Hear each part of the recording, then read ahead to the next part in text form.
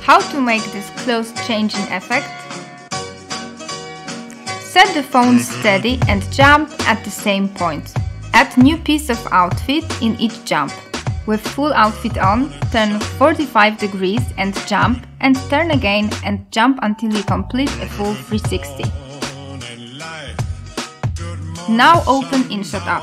Find the highest, less blurry point of first jump on your timeline and freeze the motion. You need to do the same with the rest of the shots. In the middle section, leave only those frozen parts of your clips.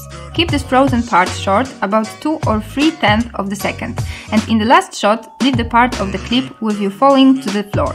Export the project. Go to exported file and take screenshots of each part with the new clothes on. Go back to InShot but to the photo editing tab and use the cutout function to extract body from each screenshot.